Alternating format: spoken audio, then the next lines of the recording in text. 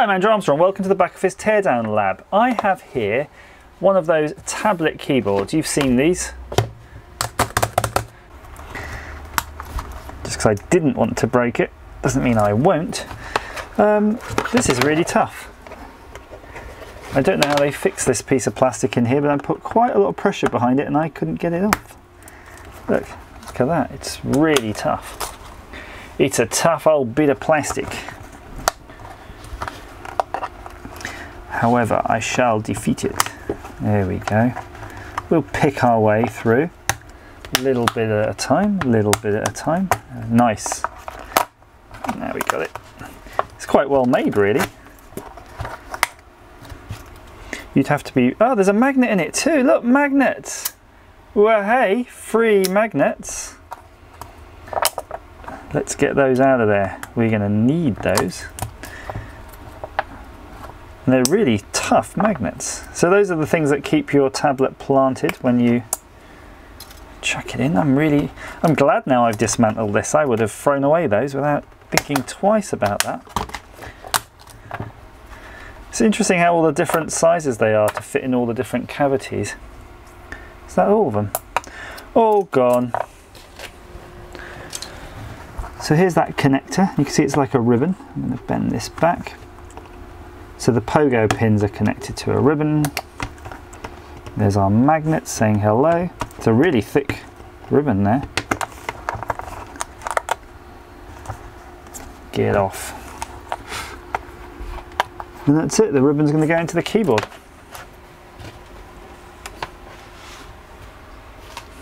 So the pogo pins are on a ribbon there. This is the keyboard. It's a hard plastic back. And then this material, I'm just going to take this and slice it clean across. Which is harder than it looked, actually.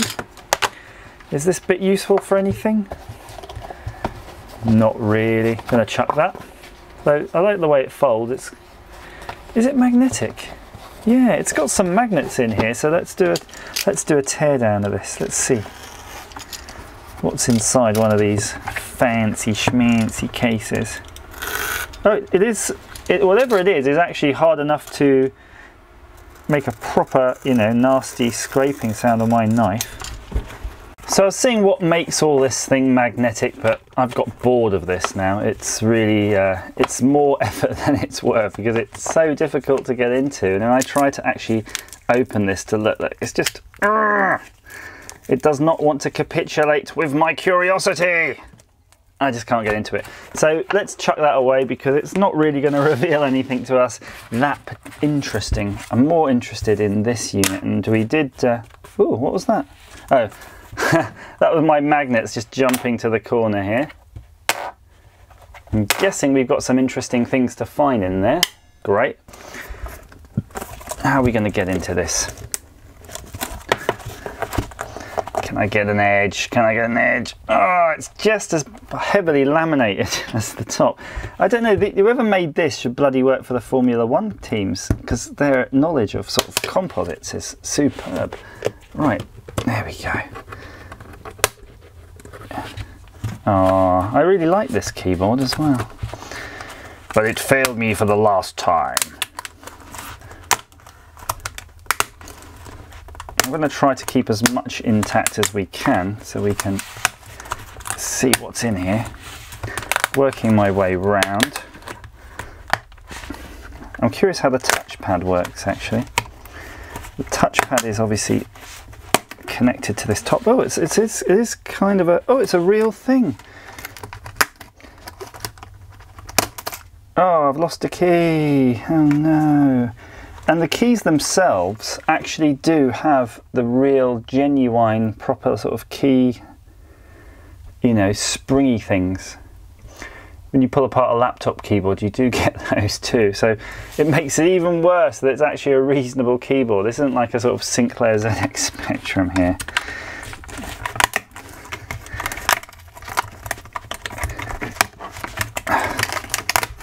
All right. So I'm going to try to put this key back in. Is this a front slash or a back slash? Or, whoa! A front slash is a front slash whichever way you turn it round. How spooky. So I'm just pretending if I actually did break this off and I really did want to fix it, how would I fix this back on? My kids, oh, there we go. Good. Whoa, now you're talking. Now you're talking, cobber. Look, one, there's 4 magnets in here. Let me just get those out right away because I love these magnets. These are going to be great because my kids always sticking stuff on the fridge and they've always got really rubbish fridge magnets in everything they stick up. And every time I walk past, the wind of me walking past whips them away. So I can see instantly how this all works now. Oops, sorry, Mr. Keyboard. Look, we've got a actual ribbon cable that's coming through. This 5-pin ribbon cable, that is the actual cable, I believe, that goes to the connector. If I can lift this keyboard, we'll discover that. And it's going to a controller here, which is then going to the keyboard membrane here. You see that there? Which then has a whole dedicated trackpad area. And if we just gently lift this, we should be able to actually pop this whole trackpad out. Yeah, we have. And it's adhesive. God, you could stick this to something. You can make your own project with a trackpad in it. I'm just trying to keep the ribbon on it. I don't really can't be bothered to undo it. Right, so we can get rid of this bezel. In the bin of shame you go. Now this opens up all sorts of interesting possibilities. It makes me wonder if this trackpad is a USB device on its own, and if that it is, then you could plug this in on its own into your PC. Just trying to read the chip off it. It's a TK208-14AEATB32. I'm going to try to zoom in so that you at home can play along and see if you can also read that off. There you go, look at that. Find out what that is. It's actually got a module number, look, an XBT SF-3, version 1.2, 40 by... Wow, that's cool. Touchpad module. Right, enough about that, enough salivating over that. Let's see what we can do with this.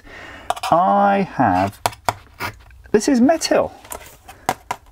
This back is metal, look. Wow.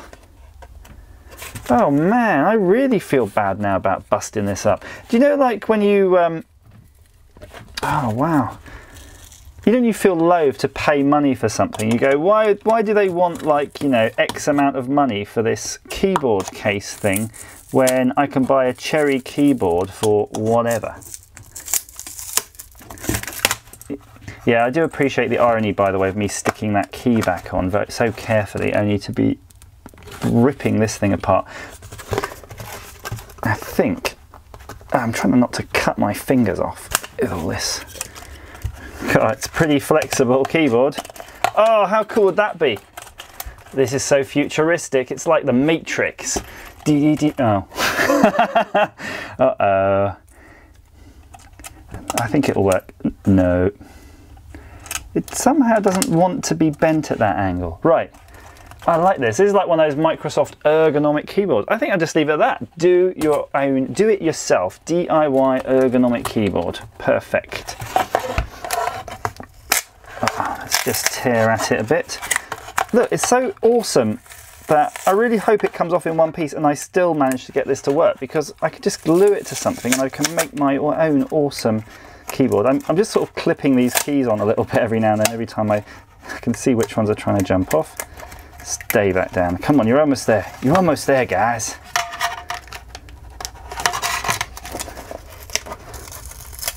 Oh, I think my hypotheses will be proven.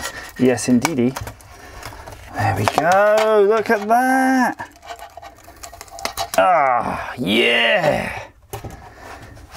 This could be the best thing that's ever happened to me, ever. Look, so that's the wire that goes to the pin-out thingy.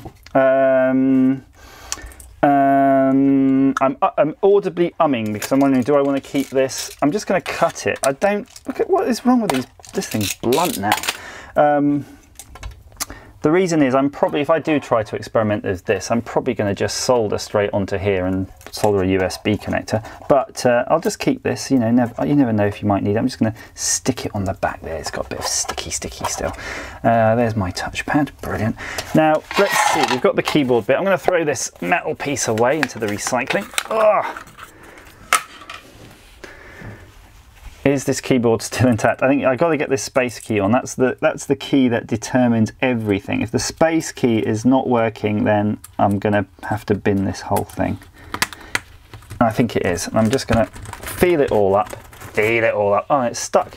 The back office mat is now a keyboard. Look. Brilliant. You can make your own sort of carpet. Oh, it feels so luxurious putting it on carpet. Yeah, I love it! Okay, sorry, that's way too exciting. So I hope that's of some interest to you. That's cool. That's awesome, right? I know I didn't get this working earlier when I was fanning around with the pogo pins, but now I'm a bit more, you know, intrigued by it all. I'm going to do a bit of research and see if I can actually get this really working by actually identifying these pins properly and just probing the heck out of it. I hope this has been of some use to you. Please feel to comment down below. If you know what these chips are, these modules are, please send me the link so I can try to get this working. Is this a keyboard, sort of standard keyboard ribbon cable arrangement? It's an XKT NB005, and perhaps you can just buy these and use them in your own projects. I wish I could. I'm going to make an arcade cab or something, just glue this in, because you always need a little keyboard somewhere just to sort of reboot the bloody thing when it's crashed or something, and this could be the way to do it. Even a little touch area, touch zone in the marquee somewhere, just to sort of move a cursor around, make some selections and you need to, like a developer mode. As ever, thanks for watching.